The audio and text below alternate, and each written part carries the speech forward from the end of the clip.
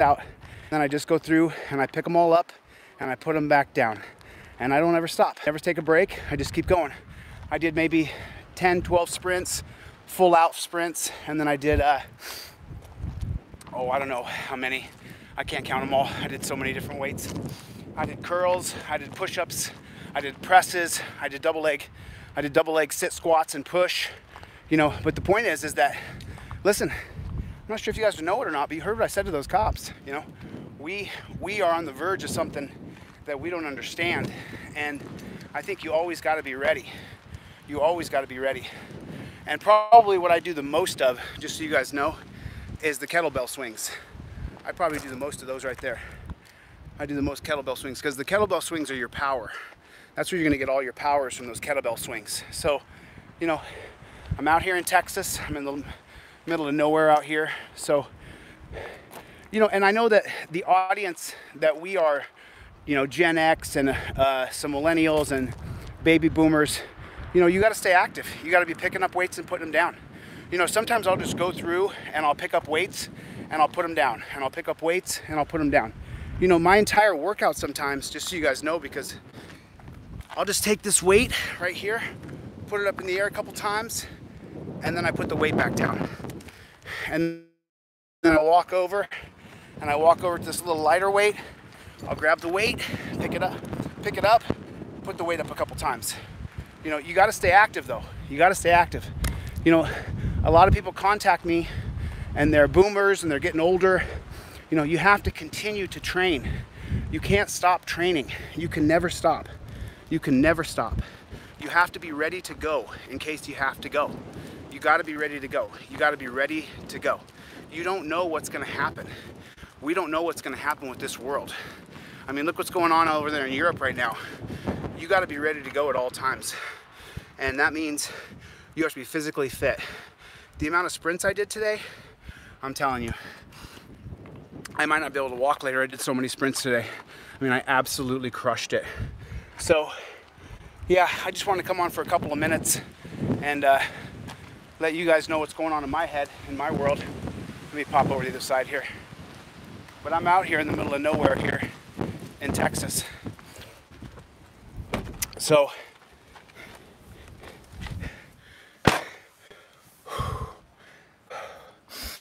you know, I want to talk a little bit about some history here. I put in 2 different videos Hugo Black, and our country was ruined by the Warren court, Earl Warren's court, from I think it's 1952 until 1969. Could have been 53 to 69, but 52 or 53, 1952 to 1969. And that was the Warren court. And so that's where you get MLK Jr. Talking about the white liberal is a fox, is a wolf in sheep's clothing, I believe is what he said. And that's where you get that, is from Earl Warren's court. Earl Warren is, you know, I say it all the time, I'll say it again. If there's a hell, Earl Warren is in it. Because what Earl Warren did is, he was a Freemason. He was president of the Freemasons before he was the Attorney General of California. So you're talking about, you go back to Earl Warren, I think he's going to be born, he was older than Hugo Black. I think Earl Warren's born in 1891. And Earl Warren, after he becomes, because he kind of skips World War I. And the way he does that is, he says that he has hemorrhoids. Guess who else had hemorrhoids? This guy did. And I had surgery and I had them removed. But he skipped war because of World War I. So he's born in 1891, and then he's going to go 1891, 1901, 1911. So the World War I is going to start in 1914 and going to go till 1918.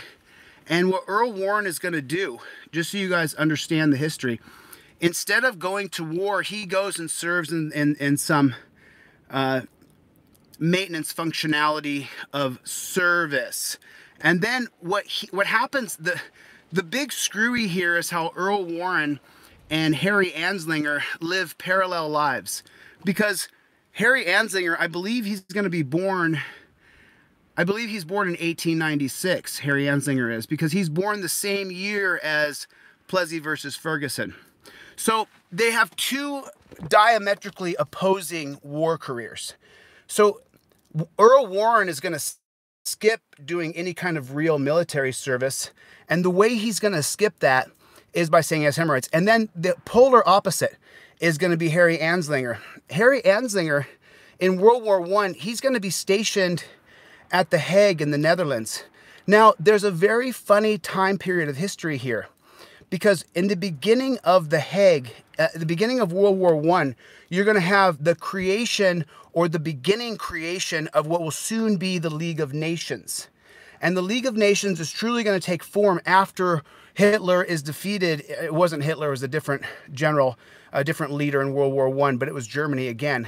And then Hitler is going to take over as president or chancellor of Germany after a guy named, I want to say Schneider. That was his name. And he's going to push this manifesto that Germany needs to be a single race and they need to get rid of all the Jewish people. But I want to continue down the parallel of Earl Warren and Harry Anslinger, because I would love to know in history if these two guys ever connected. Because here's what's going to happen. When Harry Anslinger goes over to The Hague, what's going to happen is he's going to become associated with a new organization that's going to be formed called the World Health Organization. And Harry Anslinger, because he's at The Hague all through World War I, he creates these amazing connections with super powerful globalists. And so when Harry becomes one of the beneficiaries of the fossil fuel industry and of DuPont's plastic industry and of William Randolph Hearst's newspaper and wood industry, he's going to use those connections that he makes in World War I to make sure that cannabis, marijuana, they changed the name to it in 1937. But so now he's at The Hague from 1914 to 1918. And a lot of people don't know this about Harry Anslinger, but he had already spoken, I want to say Austrian, but I don't know if that's the proper language for over there. And so Anslinger, what he's going to do is he's going to become a double agent. And this is, you guys can look this up on history, because when I started to read about this, I was absolutely floored that Harry Anslinger was a giant war hero. I didn't know that. And so he serves in the military through World War I. And then when he gets out of World War I, so remember, he's the, I'm not sure if he's the youngest of 10 kids, but he's raised in Pennsylvania, and he is a part of a gigantic family tree, Harry Anslinger is. And what's going to happen is when he finishes his service and World War I comes to an end, instead of coming home, I believe that Anslinger's stationed in the Bahamas for a while, and what his job is to chase down drug smugglers. There's always been this gigantic war on chemicals. And let me just ask you something. How's it going? How's the war on chemicals going? How's it going? The #1 killer of Americans today is drugs. So that whole war on chemicals, I guess it just didn't work out, did it? I guess it just hasn't worked out. But we continue to perpetuate it and fund these disgusting policing organizations, and they get bonuses and promotions based on drug arrests. And then we see Zach Wester in Florida, who, you know, did he get life in prison for how many lives he ruined? I don't think he did. So now when Harry gets out of the war and then the war ends for Earl Warren becomes a Freemason. And a lot of people talk about Freemasons, but there's kind of a lot of misconception from my understandings of Freemasons. And what's going to happen is, you guys, I'm sorry, I can't see. I can't see at all. I don't have my glasses on, so I literally cannot see anything. I can't, unless I put glasses on, I can't read any of the chats. I'm trying, I wish that I could. Let me see if everything else is on properly. I hope that it is. I hope I put everything correct on this chat. I don't know if I did or not. So then when Harry gets back from, you know, chasing down drug dealers in the 1920s, when he gets back into America, this is the beginning of truly the first movement for black liberation in America. And Harry Anslinger, he cares, he's racist for sure, but that's not his goal. Harry Anslinger was raised poor. He started being a cop on the railroad when he was 14 years old. So he's a career cop from 14 years old until he dies in 1975. And so when he gets back, by this point though, Earl Warren has gone to law school and now he's a Freemason. And then he runs for Attorney General of California and he wins. And so he's the president of the Freemasons for 5 years, right after World War I. And then when he becomes president of the Freemasons, what Freemasons are, from my understanding, and there's just, you know, I'm only an expert in the things I'm an expert in, and everything else I know what I don't know, if that makes any sense. And so from my understanding of what a Freemason is what they're going to do is they're going to write the walls of society. They're going to write what should be law, what should not be law. They're going to write the understanding, the comprehension, the application of creating law to control the masses, to control people. And so this is going to happen with Earl Warren. Earl Warren is a power-hungry, I mean, I have nothing good to say about Earl Warren. I'm sorry. And I'm going to get into the specifics of Earl Warren here in a moment. But let's go down the line, and I want to parallel Harry Anslinger and Earl Warren. And so now, by the time we get into the 1920s, what you're looking at here is you're looking at America that is so divided based along race. Now, I don't want this to be true, but this is true. America is divided along race because in the mid-20s, you're going to have the 1926 case, I believe it's 1926 or 1927, I'm pretty sure it's 1926, of Corrigan versus Buckley. So America is deeply divided, and people want to, you know, segregation happens in 1896 with Plessy versus Ferguson, legal segregation.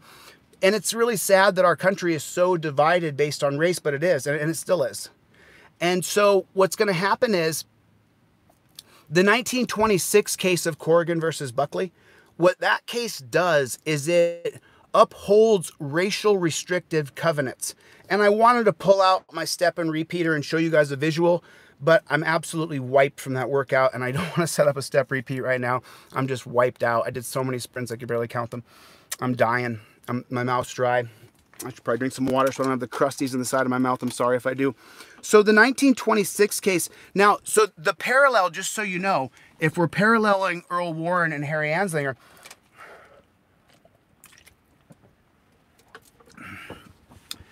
Harry Anslinger is deeply involved with the biggest pockets of industry. And I'm talking about John D. Rockefeller. I'm talking about Andrew Mellon. I'm talking about Andrew Carnegie. I'm talking about William Randolph Hearst. So what they're doing in the 20s is they're creating a synonymous parallel line with alcohol and drugs, because remember, prohibition is going to start in 1920, and you know who's going to prosecute those cases is Earl Warren. He's going to prosecute people for alcohol through the 20s because he's the district attorney in San Francisco, I believe. But who's the biggest alcohol swindler in America? Who's the #1 swindler of alcohol in the United States of America? It's the cops. The cops are. The police are the ones who are the biggest alcohol swindlers in America, and it's by far. It's not kind of. It's them by #1 and then everybody else. And you get this, you find this information out if you read the Wickersham Commission that I have on my website for free. Go to DeleteLawZ.com, go to downloads, and just scan the Wickersham Commission. And the Wickersham Commission that I have on DeleteLawZ, it's a tiny sliver of the entire commission, because the commission starts in 1929 with the good old help of August Vollmer, who's going to militarize police from using the Wickersham Commission. And now the FBI is going to start in 1908, but then it truly gets its form in 1924 when J. Edgar Hoover is appointed to the head of the FBI. So I'm giving you a lot of information right here around 1919 up to 1926, 1927. This is what's going on in America. Anslinger is on the inside with the people with the big pockets. The League of Nations in 1925 is going to put cannabis on the list of banned chemicals. And what is the League of Nations? These are the nations who had to oppose Germany to try to have some semblance of security. But what's happening truly is, what was her name? Her name was Elizabeth. Oof. She gets appointed. I don't want to get confused. I want to stay on just the main. But there was a woman actually who was appointed as an ambassador to the League of Nations from America, who worked with Harry Anslinger. Her husband was a diplomat, but she had far more power. She was way more influential. So she convinces the League of Nations in 1924, 1925 to put cannabis on the banned act. On the banned list of chemicals. And you're going to have the 1914 Harrison Act that's going to happen, that's going to make it so that you have to get your prescription from a doctor for everything, and then they're going to add this new chemical called cannabis. And I'm giving you all this backlog because this is where the police state, prison state is created. From 1914 until 1926. That time period in history. Now, what's the good news? The good news is that history is cyclical. It circles around every 60 to 120 years. So that time period of 1914 until 1926, where we are now, we're 2014 to 2026. So we are literally on the cusp of change. What's happening, though, is the government is trying to create legislation that will allow just the top 1% to be the distributors of chemicals. That's what's happening. And Harry Anslinger, because he's deeply involved with the fossil fuel industry, he's now working globally with this new World Health Organization and this new thing called the League of Nations that will later become what we all know as NATO. And so this is what's going on. And so when the United States passes the Volstead Act of 1919, which is the prohibition on alcohol, what's going to happen at this point is an authoritarian police state in the United States of America. Remember, the Temperance Society that's going to start in 1820, it's going to push this narrative to ban alcohol for 100 years. And some of the biggest leaders in American history are a part of the Temperance Society. I'm giving you guys little pieces of information because the more you stick in here, as you listen and you learn more, it's going to all come together for you if you are able to pull these things and keep them in your mind. So now Harry Anslinger, when they're going to ban cannabis and they're going to ban alcohol, you're going to now create a police state based on being able to police chemicals. And it can't be done. It simply can't be done. We cannot arrest our way out of people wanting chemicals. But that's not why it's being done. We're not criminalizing chemicals. You know, the Temperance Society, I'll give them this. The Temperance Society, not only is it a distinctly conservative movement, it is also authoritarian. They want to be able to control people. They want to be able to control if people can have a drink of alcohol or not. And so when they successfully passed the Volstead Act, and I've come full circle now, in 1919, that's shortly going to turn into the 18th Amendment in 1920, and it's going to be enforced in the middle or the end of 1920, where they're prepping everybody that the police, who are going to be the biggest alcohol swindlers, the police are going to now arrest people for alcohol, and it doesn't work. It doesn't work at all. And so they have this idea that they can come down with a hammer fist on people and that they'll be able to ban alcohol, and it doesn't work. And because it doesn't work, what the federal government starts to do is poison alcohol so that it becomes an exigent circumstance. And this is going to be the case out of Detroit called the Exigent Circumstances Clause, created from the 1921 case of Carroll that's going to be heard at the Supreme Court in 1925.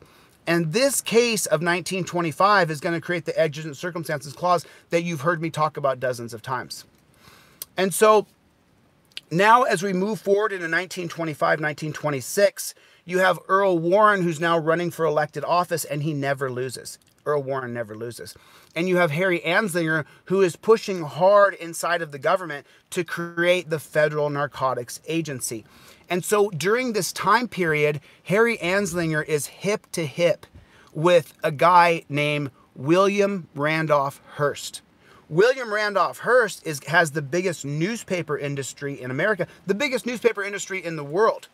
As a matter of fact, he even sees a guy named William Lloyd Garrison as a guy that he wants to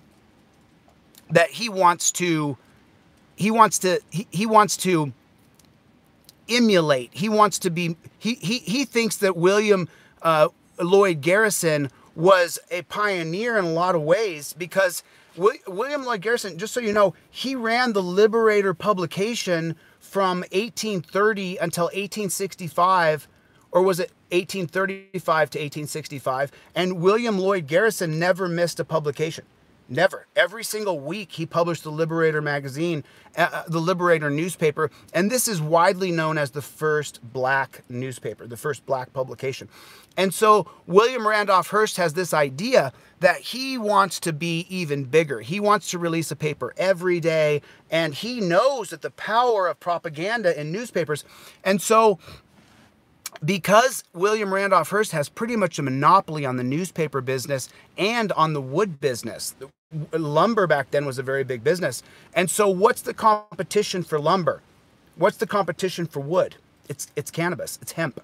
Hemp grows a gigantic forest every year, and then you could take it down, and the next summer you're gonna grow a gigantic crop of hemp, and that's gonna be the basis for cannabis. I'm sorry, I'm all over the place. I'm out in the middle of nowhere, and I got a lot of things in my head here that I want to kick out to you guys, because I want you guys to learn some stuff here. If you want, I'll turn my chat on here so I can see what you guys are saying. I can't see it though. I got to put my glasses on. So now we're still in around we're in the beginning of the 1920s. We're in the beginning of the 1920s, and Harry Anslinger's come back to America. He's pushing for the Federal Narcotics Agency. And America itself, the people of America, America's been desegregated, is not desegregated. We're still a segregated society from the 1896 holding of Plessy versus Ferguson. But Americans, people who are Americans, they're coming together as a nation with people. And black folks and white folks are starting to come together, even though you have the 1921 Perry race lynchings, which are just horrific. And you got a series of lynchings all through the 1890s and early 1900s. And you can thank the rise of the Democratic Party with Grover Cleveland. Grover Cleveland's going to be president from 1885 to 1889, and then again from 1893 until from 1893 until 1897. So Grover Cleveland is, you know, if you research Grover Cleveland, what he does, as a matter of fact, is because Democrats haven't won. They haven't won an election in so long. So then what he does is he appoints a bunch of people throughout government that are going to push this racial segregation and lynchings. You know, the #1 lynchman in America was police. I mean, these are just facts.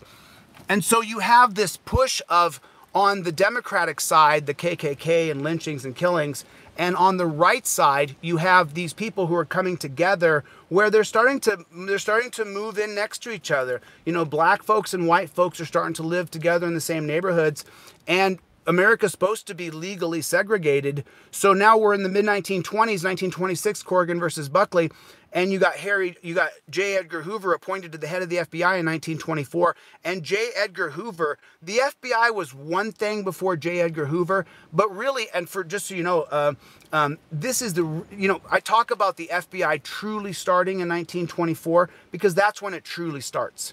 You know, you have the Red Summer of 1919 where, and just so black folks who are watching and white folks who are watching that don't understand how deeply the race divide has destroyed our country, just so you guys know, black people in America would not be free today. We would still have a segregated, maybe even worse society had it not been for World War I. World War I, you saw the return of 350,000 black troops who came home from World War I after serving under the English and the French commanders, because white commanders wouldn't lead black troops in World War I. And when they came home, that's what caused the Red Summer of 1919, because you had black guys who were over in the war for 4 years, and they come back, they're used to being treated as equals. And then when they come back to America, you come back to this America that still has lynchings going on and racial segregation, and you can't date a white woman, you can't date an Asian woman. I mean, I'm speaking from a man's perspective here, obviously. And so the Red Summer of 1919 is truly the reason why black people are liberated in the United States of America, because when those black guys went over to World War I and they learned how to fight and they learned how to kill and they learned how to organize, when they got back to the United States, they then taught other black guys that, you know what, you don't got to put up with that.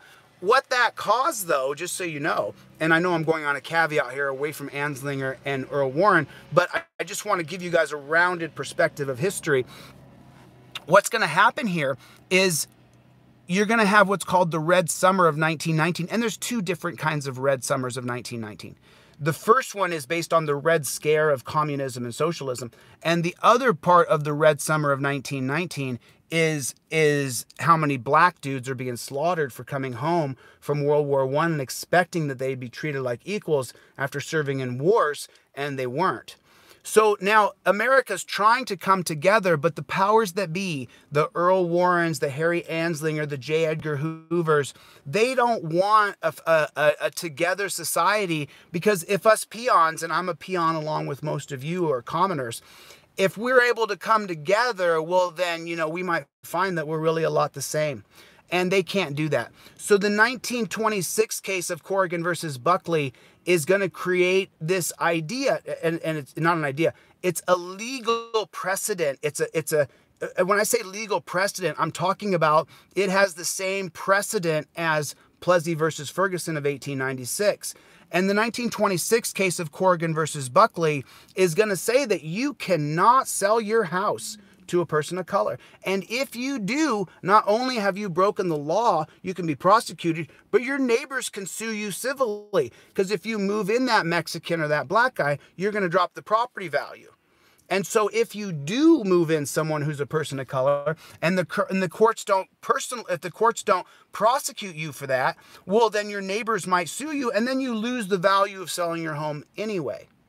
And so now J. Edgar Hoover, and this is all this time period of the mid 1920s, and the reason why I'm telling you this isn't to make you disappointed, but it's actually a beautiful rose about to bloom in the mid 2020s, because history is cyclical and it changes. So this generation, Gen X and Boomer and later millennials, we're now the leaders, and now we get to cause the change, the opposite change of the 1920s. So that's where we are today. So now Corrigan versus Buckley, plus the idea of J. Edgar Hoover going into the FBI and Earl Warren coming to power. And then in 1930, I don't want to jump too far ahead, but Harry Anslinger is going to be appointed to this new agency called the FNA, the Federal Narcotics Agency, which will later turn in the DEA that we should abolish. The DEA should be abolished. The number one killer of people globally by police is the DEA. The DEA is the most disgusting organization in all of the world. There's very few organizations that are as disgusting as the DEA. It's absolutely atrocious. It is atrocious. And just so you guys know, DEA, when I get executive power, I'm going to kick you out of California. You're gone. I'm getting rid of the DEA in California. So they'll try to kill me just for saying that. They may actually do it. So just so everybody knows, I'm not suicidal. I'm not Epstein. I don't want to hang myself. But the DEA is the most disgusting policing organization in the world. And by the way, where are they centered? Where's the DEA? Missouri. Missouri. What's the biggest police state in the world? Missouri. Missouri. And what does Missouri have that's different than everybody else? The Policeman Bill of Rights is in Missouri. How did the Policeman Bill of Rights get to come to power? The DEA. So you have to understand, when you have an entire state creating a Bill of Rights for cops, we have a problem, Houston, and we need to shut that down. I want to stay back in the history of time here. So now you have this trifecta of men: Earl Warren, Harry Anslinger, and J. Edgar Hoover. And these three men in the 1920s are super duper powerful, very powerful. And so Earl Warren, and I'm going to get into the deep history of Earl Warren here, but what the big problem that we have, that you and I are facing now, is the League of Nations and John D. Rockefeller. So now let me explain to you how big the global war on cannabis is.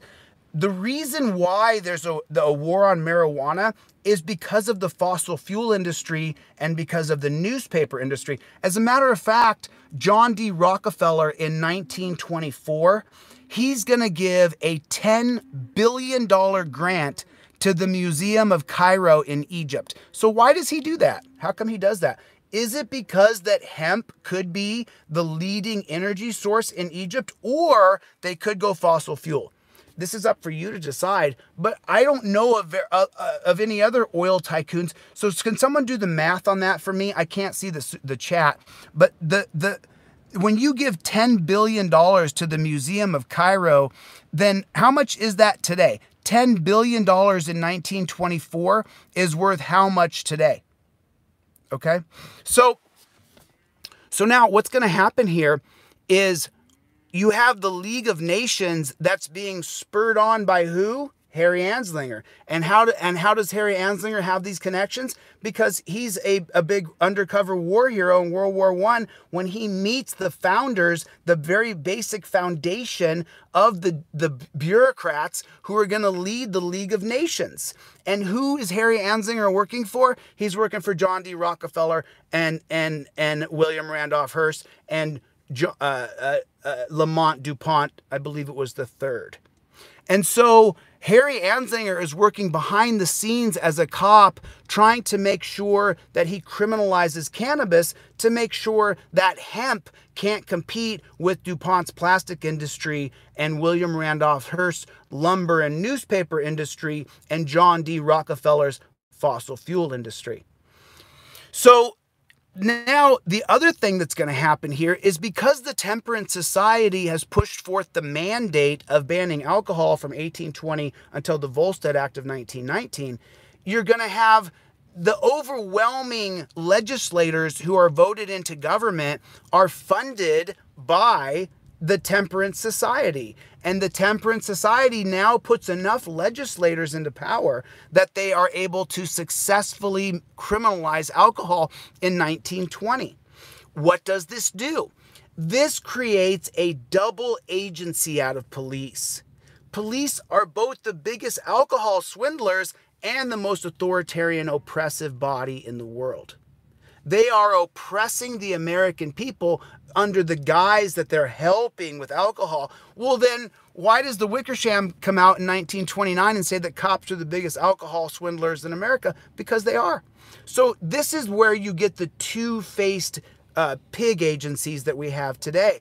They create this idea that they are enforcing prohibition and at the same time using their radios to make sure that this little small shipment of alcohol goes through, but the giant shipment goes through. This one gets arrested, the small shipment, but then the huge shipment that they take a large chunk of from Lucky Luciano or Al Capone, it gets through right here.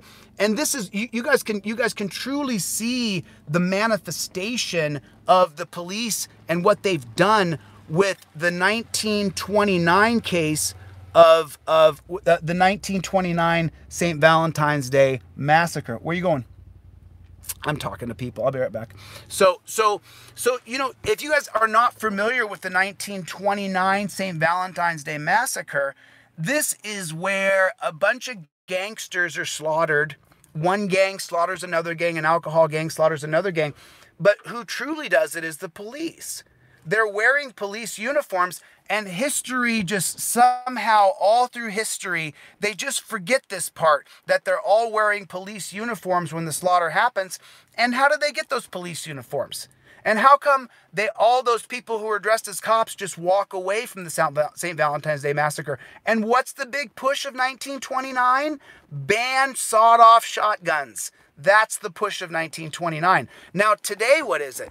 Oh, ban the AR-15. Ban this gun. Ban that gun. How well has that worked out?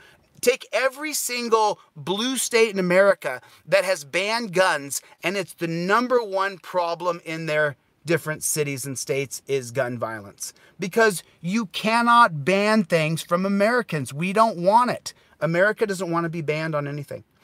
So now, as we push forward here, the real disgusting part is that 1926 case of Corrigan versus Buckley. Because you finally have an America that's trying to come together, but they can't allow that. They can't. And who's the pusher of that? Earl Warren. Earl Warren. Because remember, now I don't want to jump too far ahead to World War II, but I want to stay right here in the mid-1920s. So what happened so far? Let's just take a real quick history check. So you have J. Edgar Hoover's taken over the FBI in 1924, which from my perspective is really the start of the Federal Bureau of Investigations, because J. Edgar Hoover is going to tap into the telecommunication companies.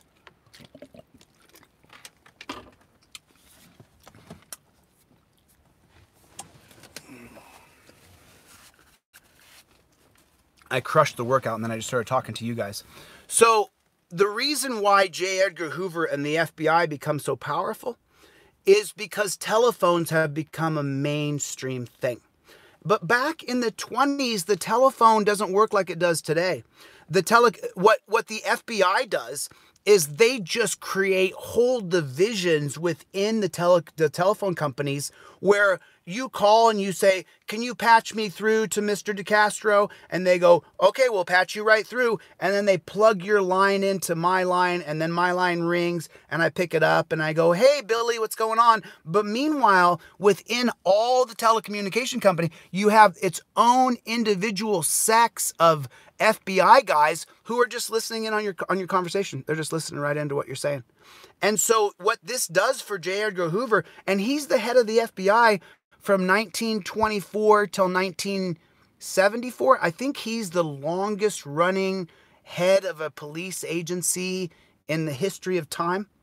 I think he's 50 years. I'm pretty sure. Someone can fact check me on that. I can't see anything without my glasses. So if someone fact checks me. And then yesterday, you guys, I made a mistake. I said Susan B. Anthony instead of Betsy Ross with the flag. I know the difference, but when I get emotional, sometimes I lose track of cerebral. What happened here is J. Edgar Hoover, he starts to take over the telecommunication companies, and he starts to listen to every phone conversation, and he starts to blackmail people, especially gay people, because he's gay and he hates other gay people. Remember, back then, the big, and it was Protestant back then, by the way. The Catholic thing happens later, but the Protestant religious organization is the leaders. And back then, in the 1920s, if you're gay, you are an abomination. And you're seeing the same thing with Turning Point USA. Hey, Turning Point, sorry guys, the ship has sailed. Most of us accept gay people. Most of us accept gay people. The large majority.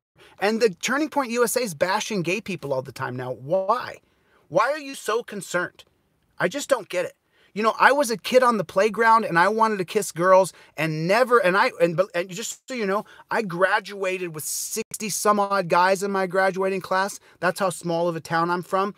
And we have over 12 or 14% of my graduating class in Alaska that is extremely conservative. I think where I'm from voted for Ted Cruz. So we are an extremely I'm not nearly as conservative as some of my classmates, but at least 10 or 15% of my personal classmates who are Gen Xers were gay. And never along the line, as I grew up, did I decide that I wanted to date dudes just because I knew about gay. You know, this Turning Point thing they're doing is turning me off big time. Big time. It's a big turn off. You guys are bashing gays at Turning Point. I just don't get it. I don't get it. if a kid is gay, he'll be gay. Not like I'm going to decide I like dick one day because I heard about gay people. That's not how it works. That's not how it works. So because J. Edgar Hoover is gay and he feels so terrible about being gay, what he does using the telecommunication companies is he will then find out who the gay people are, and then he will then blackmail them. And I'm not talking about a couple, I'm talking about all of them. And he's got a record of who's gay. You know, I mean, I'm sure you guys heard about Marilyn Monroe and JFK. How did we find out about that? J. Edgar Hoover. That's how. So now as we continue down the line here, so you're going to have J. Edgar Hoover 1924, Corrigan versus Buckley in 1926. It's going to create legal mortgage restrictive covenants, racial restrictive covenants, where you can't sell your house to a person of color. You have Harry Anslinger pushing for a new sort of drug agency. You're going to, and I don't want to jump ahead to the 30s yet. I want to stay right here. But behind the scenes, you have Harry Anslinger, and he's trying to get a drug agency created, which he's going to successfully do. And that's not going to happen until 1934 with the Federal Narcotics Agency. And also you're going to have the uniform, I don't want to jump ahead of the 30s. And so then you also have Earl Warren, who is actively prosecuting people for alcohol. And everybody knows it's the cops. Everybody knows it's the cops. Just like today, even people who are biggest cop suckers ever, they still know the cops are scum. They know that, but they're still cop sucking because they're afraid. It's all fear-based. Everything's fear-based. Everything is fear-based. I could go into detail on that, but I'm going to stay really focused here on Anslinger, Earl Warren, and J. Edgar Hoover. So now we know and we find out that it's very widely publicized because there's going to be two separate cases that uphold prohibition at the Supreme Court, but one of those cases is going to be the Olmsted case, Roy Olmsted of 1927. And the 1927 case of Olmsted is where that Seattle police lieutenant is bootlegging alcohol between Canada and Seattle, and he's got a whole group of little piggies with him. And the Supreme Court, when J. Edgar Hoover taps into his line and listens in, then they prosecute Olmsted, and this is also the William Howard Taft court. I don't even want to get lost on William Howard Taft because he's such a piece he's such a piece of poo. William Howard Taft goes down with Hitler. He goes down with Mussolini. He goes down with Mao. He goes down with... he's really, really a horrid person. I can't even... I'll get lost if I start to talk about William Howard Taft. The biggest piece of crap ever.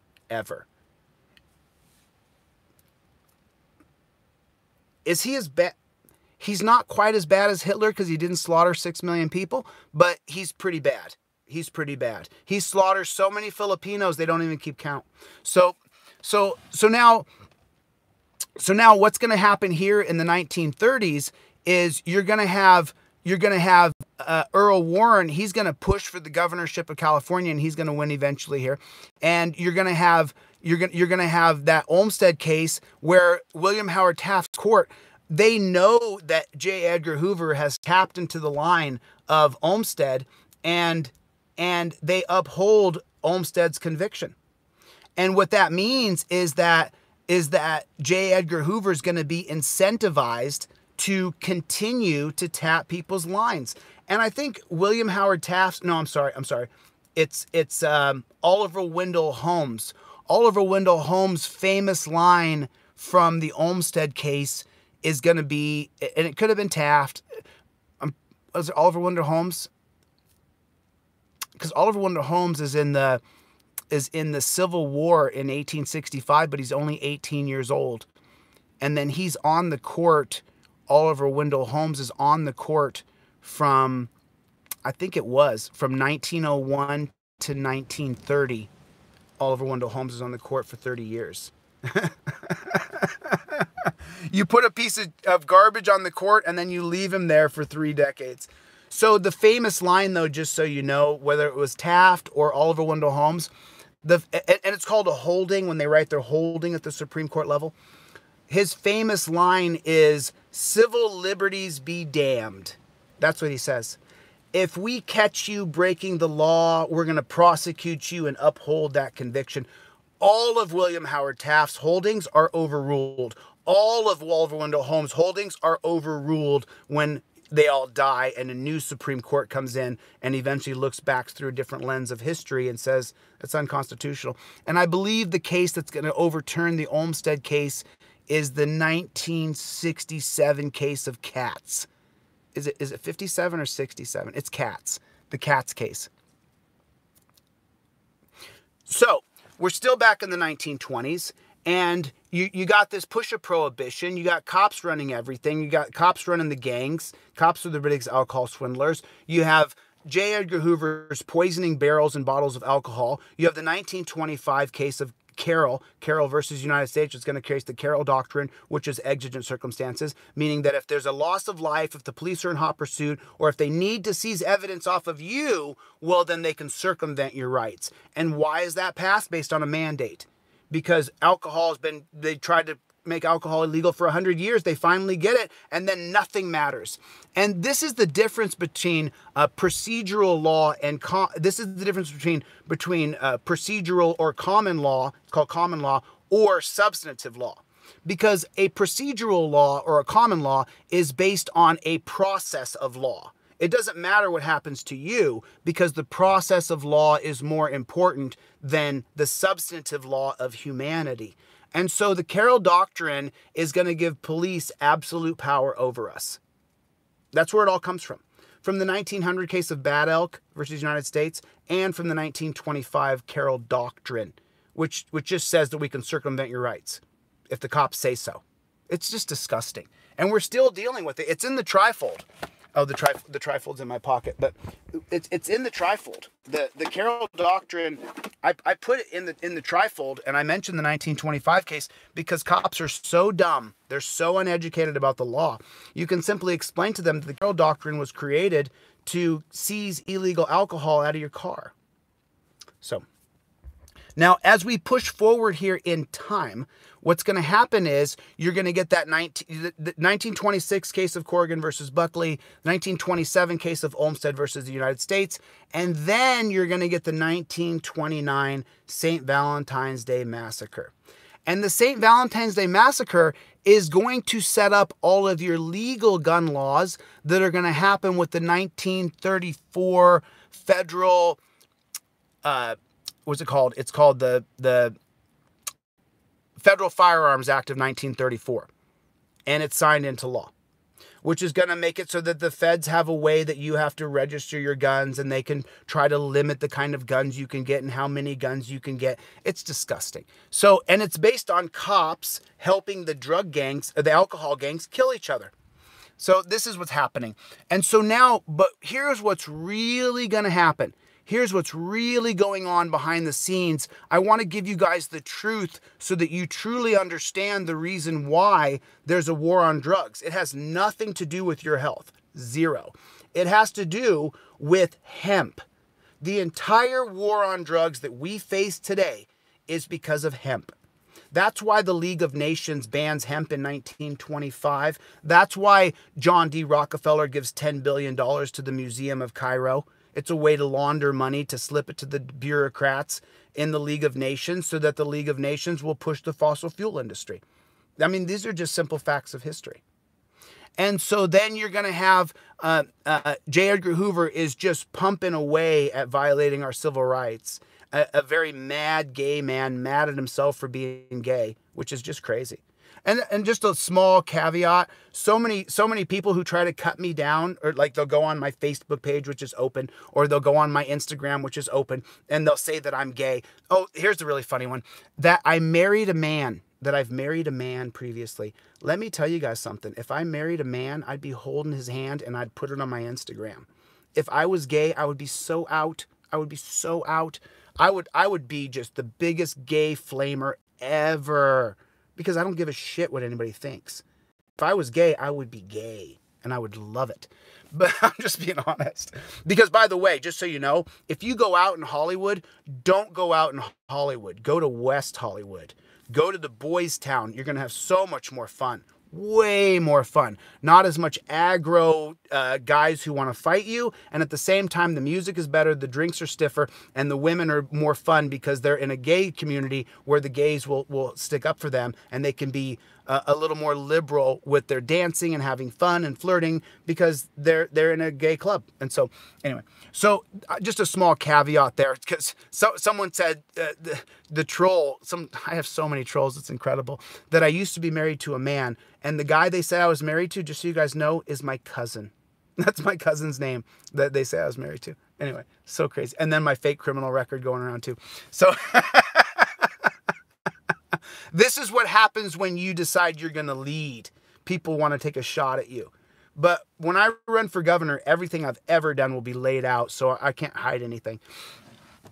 So now what's going on in America? We've created an authoritarian police state, prison state, based on the idea that we can ban alcohol, and we can't.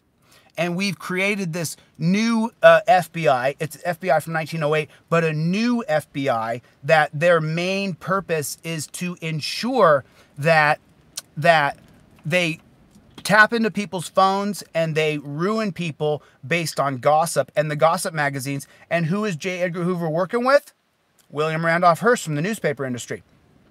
And this is where the true politics of today take form, where you're going to slander someone in a tabloid.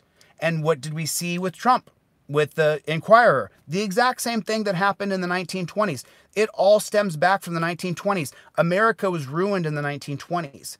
Well, I mean, it was ruined with the racist holdings of the Dred Scott holding of 1857 and the Plessy versus Ferguson of 1896. And so now what else is going on? What else is going on? What's going on is America is about to hit a very bad depression.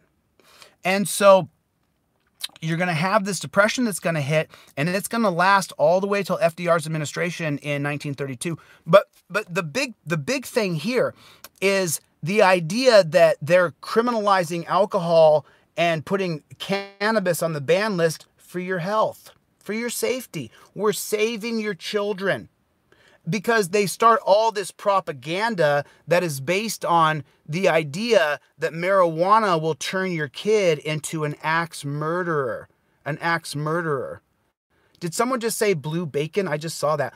Just so you guys know, I watched a tiny little snippet of blue bacon. His analysis was incorrect. It was incorrect. I think cops have duties. We have rights, or we have rights, cops have duties. He put a little snippet of blue bacon being a fraud. I'm going to have all these people who are going to be haters, you guys. It's not going to stop. So if you support me and you believe in me, believe me, dude, I'll just lay out the truth because I don't give a damn who likes it. So I'm just getting trolls. I don't know if anybody, X Factor, are you a mod in here? Yeah, X Factor, feel free to kick these guys out, any of the trolls. Yeah, but you got to remember, people who troll, they need leaders to be able to suck off of. You need someone who's a doer to suck off of. So now, as we continue down the line, so you got what are the cases? What are the three cases that really mess us up? It's going to be Corrigan versus Buckley, 1926, Olmsted versus United States of 1927.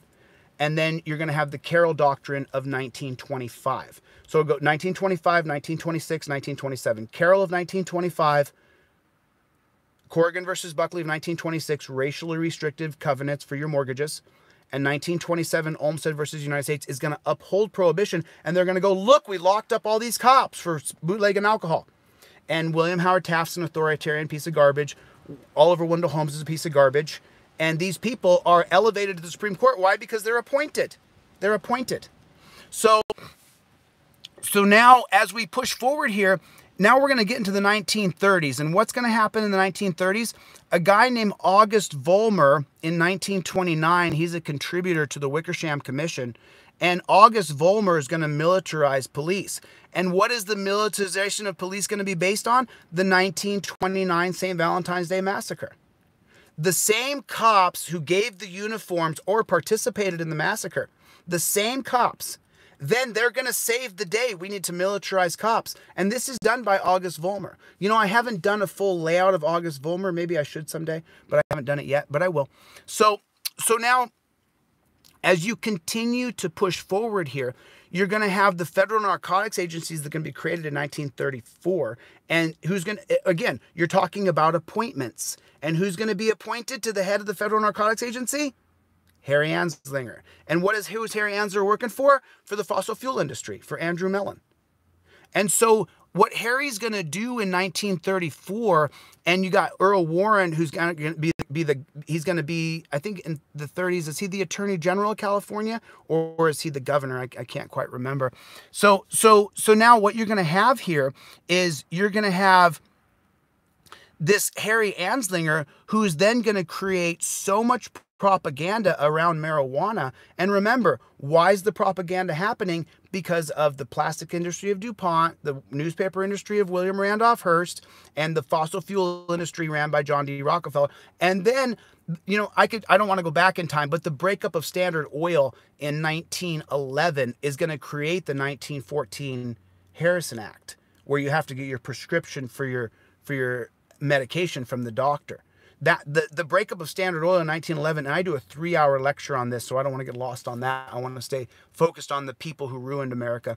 And the reason why we have a war on drugs today is to make sure that cannabis can't compete with the fossil fuel industry, plastic industry, and newspaper industry.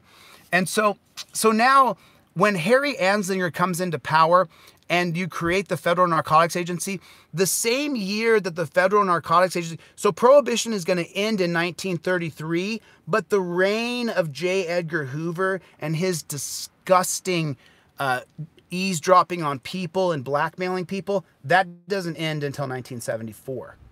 And so now you have Harry Anslinger, who's pushing this bullshit war on drugs, bullshit war on cannabis that's just not true. It's not true at all whatsoever. Cannabis does. And just so you know, you can go to my website, DeleteLawZ, and I want you to download the 1944 LaGuardia report. I believe it's the 1944 LaGuardia report, because a few years, I don't want to jump to the 1944. I want to stay super tight to.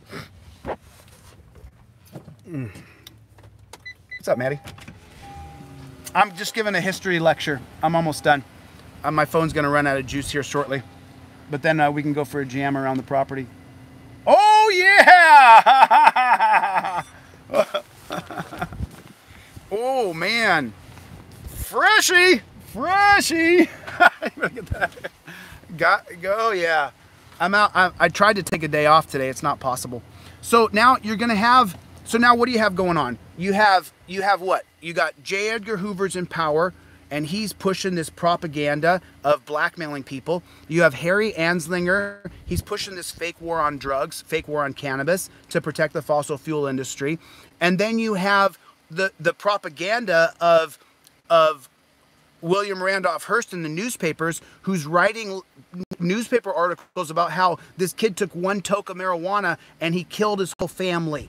It's all a lie. It's all lies. So that's why I want you guys to download the 1944 LaGuardia report off of my website, and I want you guys to read the 1944 LaGuardia report. In the back of the LaGuardia report, which you could get on DeleteLawZ for free, I don't sell it, it's free. I didn't write it, it's not mine to sell.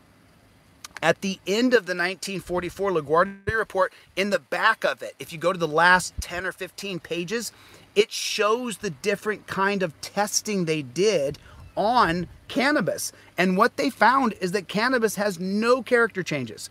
So this is how we lost America. This is how we lost our country. This is how we lost our freedom in this country, is through Harry Anslinger and through J. Edgar Hoover. And now we're going to push forward into the 30s, and this is where things are going to get really, really ugly. Really ugly. Because the beginning of World War II is going to decimate our country, but more than that, FDR, what he does with the New Deal, he cuts out black people. And that's what creates the black criminal class today. You can't have haves and have-nots on the same block and not create criminality. And this goes back to Jean-Jacques Rousseau's famous lectures on the social contract, his famous writing on the social contract. And what does Jean-Jacques Rousseau say? He says that when you have haves and have-nots, people who own property and people who don't, you're going to create criminality. because people want food, shelter, and warmth. And for food, shelter, and warmth, people will lie, cheat, and steal. And when you lie, cheat, and steal, that's breaking the law. So I'm giving you guys a bigger view of history so that you can start to see how our country was ruined. And how is our country ruined? By appointments. When you appoint men to power, it ruins our country.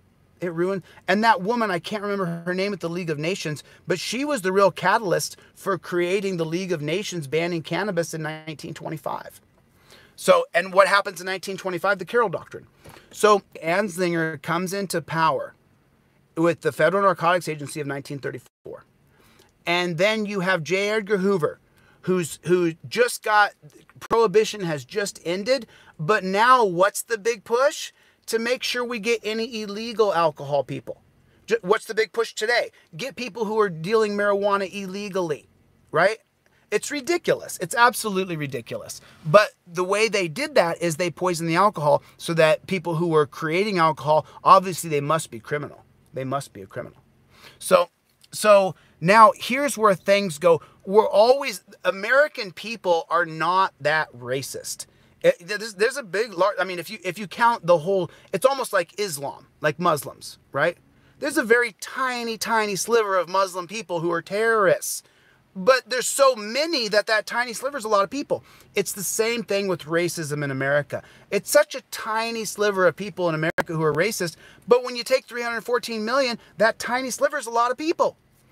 And so America is still trying to come together. We're trying to come together. But when you allow presidents to appoint Supreme Court justices, I put in the last 2 videos that I produced the clips of Hugo Black talking about, well, what if he wants to do something a little less than arrest him? Well, what do you mean, Hugo? What does that mean, a little bit less than arrest him? It means torture cuffs. That's what it means. And so the very first appointment that FDR is going to make is a devout member of the KKK, Hugo Black, who is going to create this idea that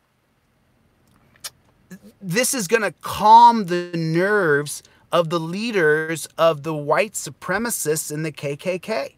Because when you appoint Hugo Black, listen, when you're a lifetime member of the KKK, you go to meetings and you swear you ain't never going to let no blackie come power. You swear you ain't going to never let no black man do nothing. We ain't going to let black guys date white women. And it's all based on sex, just so you know. They don't want those black guys dating those white women. And now that America's becoming a creamy brown and we're all a little bit colored like me, my mom married a Colombian, and now I have this kind of funny skin tone of a light brown, right?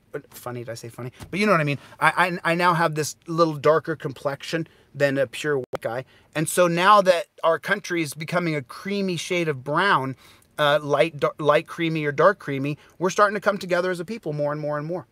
And the government is not able to segregate us as much and separate us as much because we don't identify just purely on race anymore. As a matter of fact, I'm out here in Texas at one of my best friend's house. I've been friends with this guy since I was 21 years old.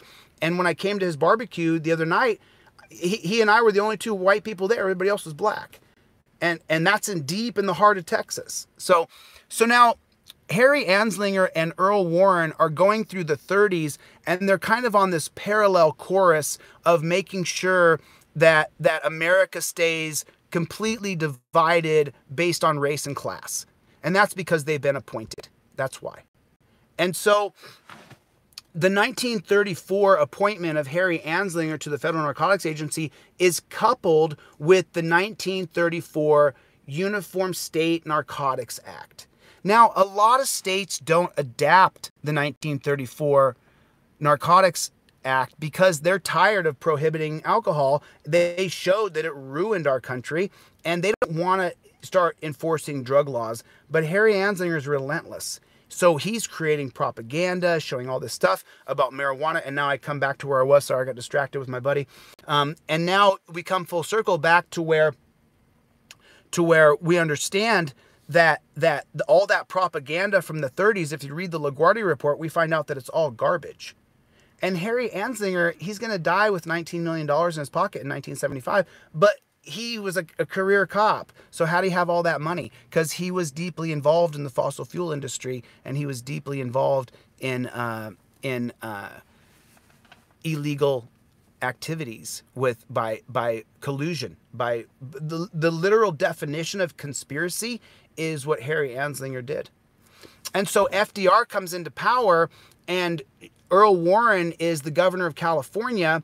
And what he does is when we enter into World War II in 1939, and so Earl Warren in 1942 is going to go to, FDR is actually going to come to California, and Earl Warren is going to tell FDR that we need to lock up 100,000 Japanese people.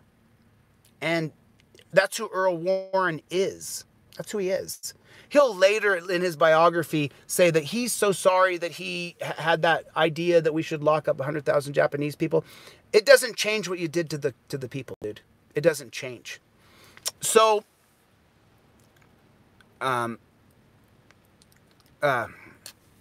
I can't see that. I can only see once in a while. I can only see like little clips of stuff come in. I can catch a word or two, but I gotta squint. I could grab my glasses, but I'm gonna finish this lecture. So now Harry Anslinger, remember, he's on a mission because in 1937 you're gonna get the Marijuana Tax Act that's gonna be passed. In 1937, the name of cannabis officially changes to marijuana, so that the legislators can then use the word marijuana and make it like Mexican. I don't know how they did marijuana to Mexican, but somehow they did.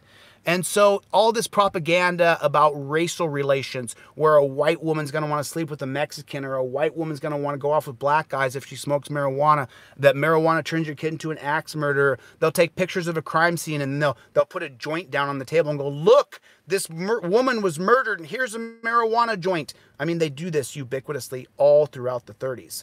And this is pushed by who? William Randolph Hearst, who's working with who? Harry Anslinger. And so now, in the beginning of World War I, in 1937, FDR is going to appoint Hugo Black, one of 7 Supreme Court personnel, to the Supreme Court, and he's a lifetime member of the KKK, so that kind of gets the white people to calm down. And if you notice, in 1938, the white lynchings go to zero. Zero. I believe it was 1938 that the white lynchings go to zero, because when you satisfied the members of the KKK by appointing Hugo Black and FDR, I don't know what the inside conversation is, but just imagine it goes like this. Hey, I'm going to appoint Hugo Black. Stop killing white folks. There's no other way to see it. I'm really, really sorry. So now as we continue down the timeline, that now you're going to have Earl Warren, who's going to convince FDR to lock up 100,000 Japanese people. We create concentration camps in New York City. What is it? The gigantic park there, Grand Central Park. You got giant concentration camps in Grand Central Park, locking up Japanese people. It's incredible. And FDR is the greatest president in U.S. history. Really, just so you know, it was Eleanor. Eleanor was the brains of that bunch. But so anyway, as we continue down the line here, and so now this is how our country is totally ruined, because when you witness, just so you know, Hugo Black is such a piece of garbage because he's born in Clay County, Alabama. I think was it 1886 or 1896? It was 1886, and I think that Warren's born in 1881. I'm really bad with numbers. I'm a little bit dyslexic. So now Hugo Black, the reason he's such a piece of garbage is because he's witnessed lynchings for most of his life. Most of his life. I mean, that's just the fact of the matter. I gotta pop this out for 1 second. Just put in my charger just so my phone doesn't die in the middle of the lecture. Can you guys still hear me okay? I'm really sorry. I just got to put a charger in or my phone's gonna completely die. So now what's gonna happen here is you're going to have this big push to criminalize cannabis. Cannabis ruins people. Cannabis is this, cannabis is that. And so when the government sees that they can criminalize a chemical, later you're going to have the CIA create crack in the late 1970s and then distribute it through LA through a guy named Rick Ross. But I don't want to lose focus here. I want to stay as focused as I can.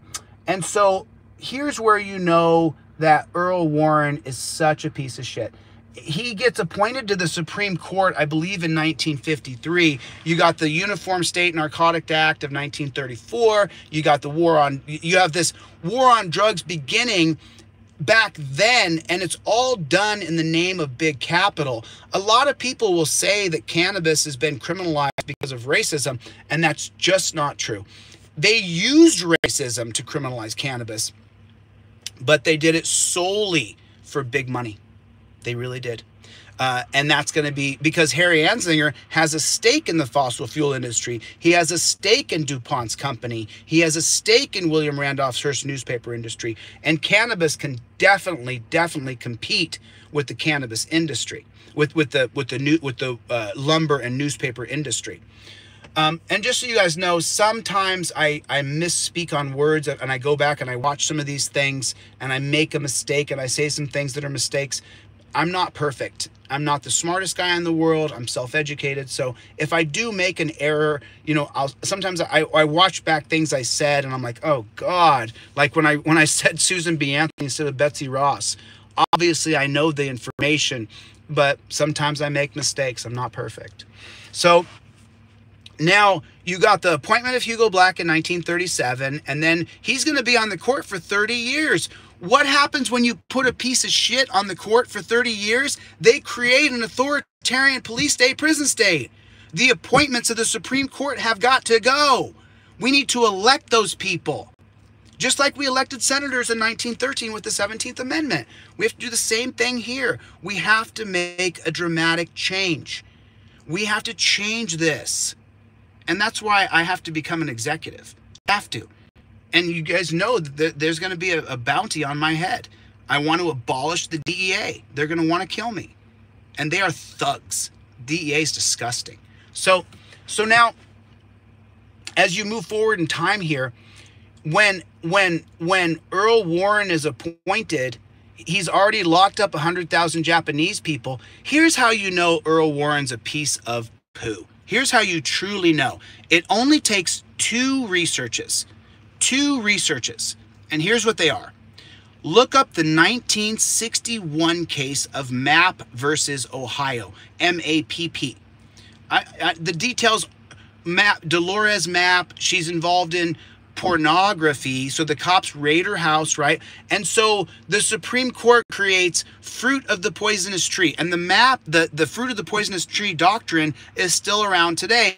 The cops can't raid your home without a warrant, or so you think. But then, because the police are the biggest lobby in America, they really are. There's not the same kind of lobbying industry then that there is today. And so when Earl Warren successfully passes Mapp versus I forgot. I'm so sorry. Someone sent me a message. I'm going to finish this, then I'll come back to this.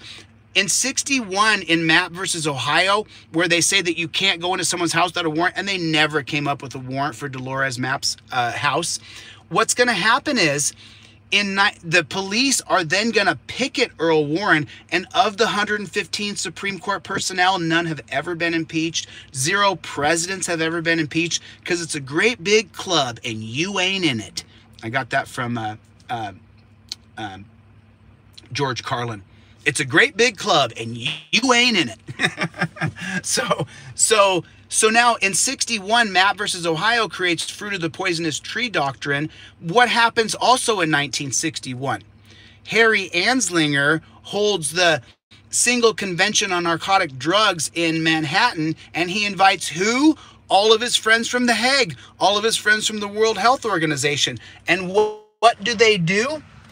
They then back up all of the propaganda that was created by Harry Anslinger in the 30s and 40s that was debunked in the LaGuardia Report of 1944, and the World Health Organization backs up Harry Anslinger at the 1961 Single Convention on Narcotic Drugs, and he says, they say, yes, if you smoke marijuana, it'll make you comatose.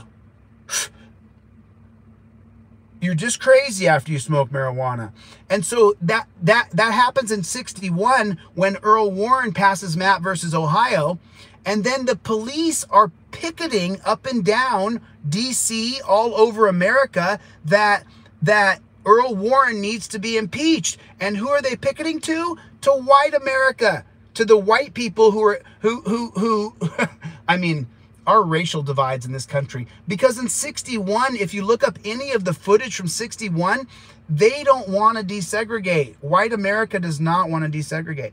And so they're picketing Earl Warren in 61. Harry Anslinger holds the single convention on narcotic drugs, where the European nation comes in, the League of Nations come in, and which is now NATO, and they're gonna, is it NATO in 61? I don't think it is. I think it's still the League of Nations, and they're gonna say, you know what, cannabis is gonna kill your children, and this is 61. So then Mapp versus Ohio, with the help of the 1961 single convention on narcotic drugs, in 1963 is the famous case that I talk about all the time of Kerr versus California. Kerr versus California then wipes out the 1961 case of Mapp versus Ohio. And what it specifically says is that if the police come to your house, they don't need a warrant. They just need to knock on your door, announce, police, police, police, and then they can kick your door down. Whose video did I see the other day of in New Jersey or New York where they kicked that guy's door down for a property line violation?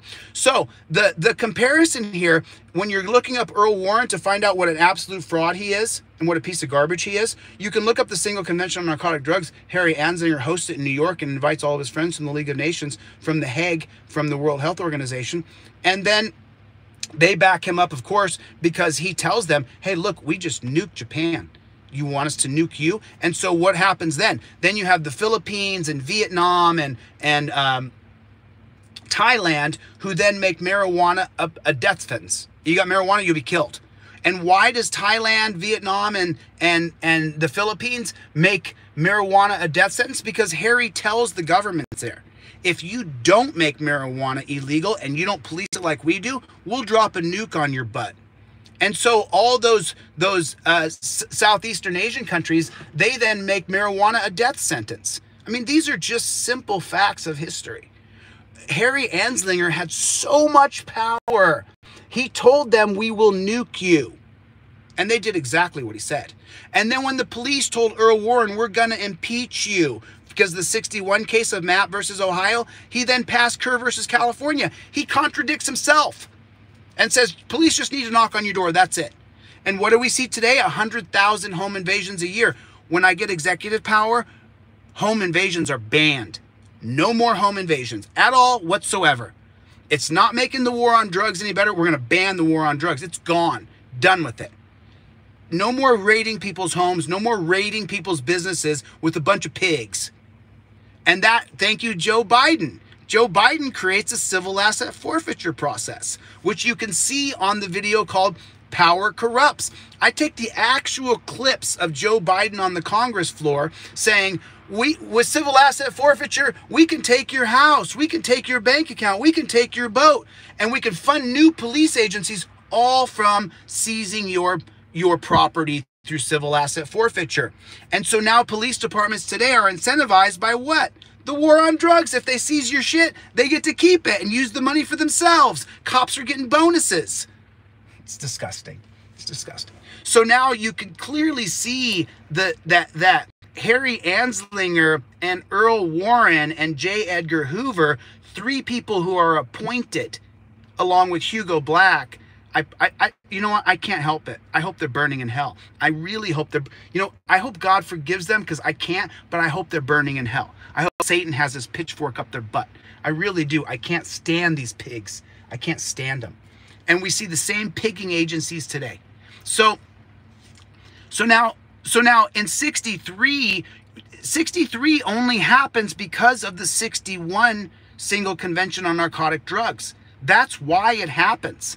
That's literally why it happens. Okay?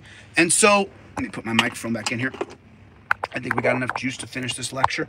I hope we do. And so now, what I want you guys to understand is that when we appoint people to government positions, it ruins our country. Appointed people, look at Sonia Mayor. You You fraud, Sotomayor. 100,000 kids are on ventilators. Sotomayor, you are, look at every woman we've appointed to the Supreme Court. Look at every one of them. Ruth Bader Ginsburg, disgusting. Disgusting. Sotomayor, disgusting. Absolutely. Sandra Day O'Connor, the first woman appointed to the Supreme Court, disgusting.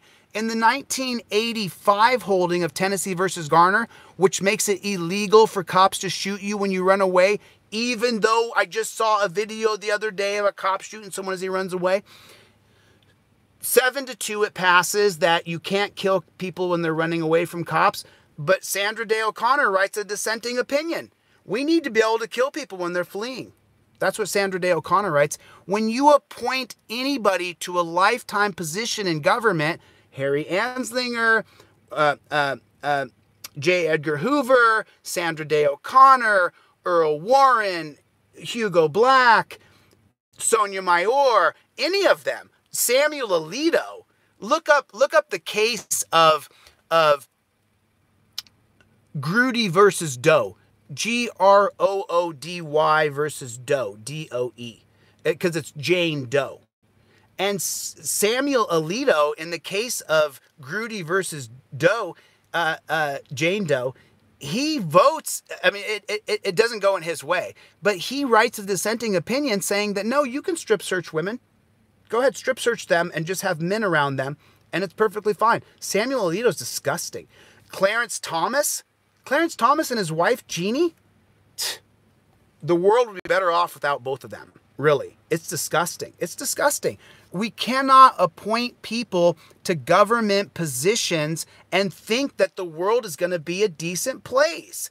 The people are the sovereign. Going back to Jean-Jacques Rousseau's social contract, we are not based on the Hobbesian social contract. We are based on the Rousseauian social contract. The Hobbesian social contract, Thomas Hobbes, says that the government is the sovereign. We are based on Jean-Jacques Rousseau's social contract that says the people are the sovereign. We are the power, but we are not the power when you allow appointed people. That's the point. We got to get rid of appointments. Federal judges are appointed, has to go. Supreme Court justices are appointed, has to go. I don't want people appointed at the DEA. I want the DEA wiped out. But that's not the point. So, someone wrote me the other day, I do this with my hand all the time. I've done this since I was a kid. When I talk, I do this. Someone wrote me the other day and said to me that this is a secret satanic symbol.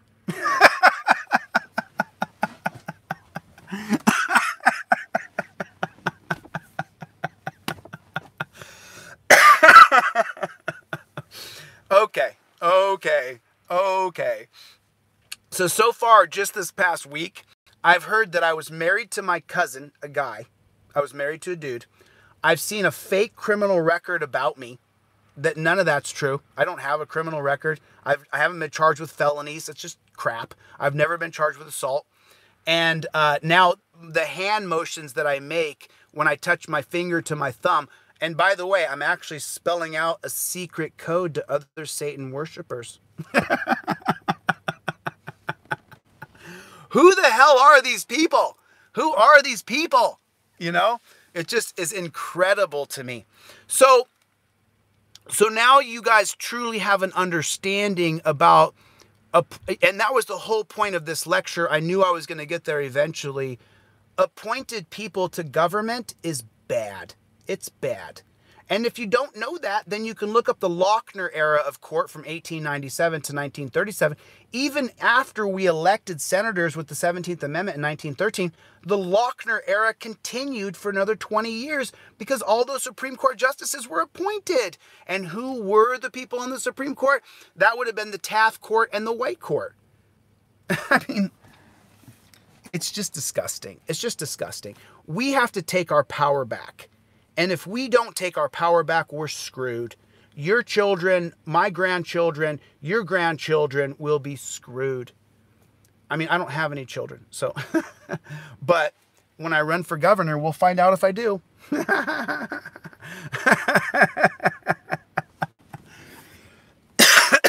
All right, you ready, Maddie? Yeah. Okay. I don't eat till night. I don't eat till nighttime. I'll have nighttime when it gets dark. I'll have another coffee though. I'll do another coffee for sure. All right, I got to get out of here, guys. Thanks for watching. I appreciate it. Remember, everything I talk about, you can get on my website for free. Satanic messages. You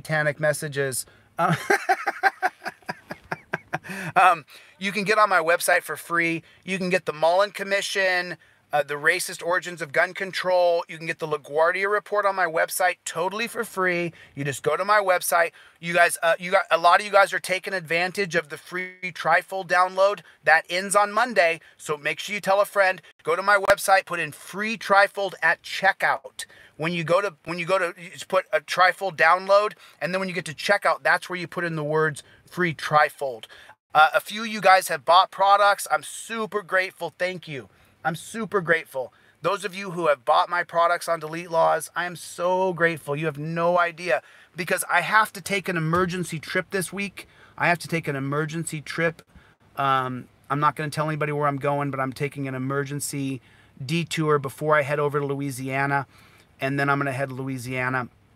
I'm going to go talk to a doctor about getting implants for my teeth. As you know, these teeth are all fake, so I have to get implants in my teeth. I'm going to go talk to a friend who does implants here in Dallas. And I got to get these teeth fixed. I can't have my teeth popping out of my head when I'm talking. And it's happened a few times because I just have partials in here. So I got to get my teeth fixed. So those of you who have contributed and bought my products, that's what I'll spend money on myself on, is my teeth.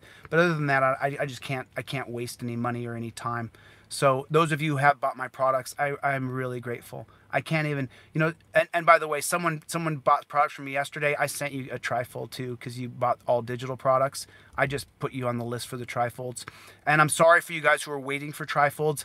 A little confusion between me and the factory. They thought I said bi-monthly. I said bi-weekly. Every Monday and Friday I want to ship those Trifolds. And so Kavion over at Image Square Printing, he then shipped everything yesterday or the day before yesterday. So if you're waiting for your Trifold, it is coming. I'm really sorry. It was just a miscommunication between Kavion and I, and now that's been fixed. So please take advantage of the free Trifold. Use the free Trifold for the digital download. If you can afford to buy it, please do so. It's only $15. The hard copy is $25. So I do appreciate it. Thank you so much for your support. It really means a lot to me. Stripe canceled my account. Stripe, for my donations on my website, they canceled my account. You know, I have a lot of people who hate me. So, you know, it is what it is. They canceled my account, so I can't take monthly donations anymore. If you do want to donate to what I'm doing, you can use the pay apps. They're all my name. They're posted on every single video I ever make. So thank you so much for your support. I super appreciate it. If you guys have any questions, don't feel free to email me. Can't get the body cam at Gmail. Please let me know if you can't get body cam. And I will pop up on Tuesday or Wednesday when I take that emergency trip. I have an emergency trip I have to take. There are people being persecuted in a state here that's about 10, 12 hours away from here. I'm driving there on Monday or Tuesday because those cops are not going to bully those people any longer. I am.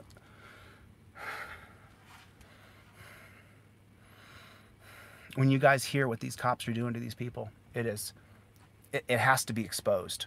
It's another Brookside. So I'm going to go up there.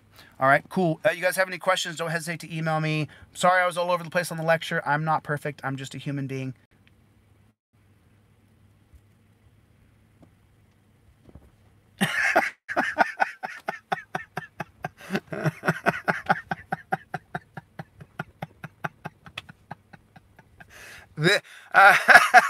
This is satanic. God.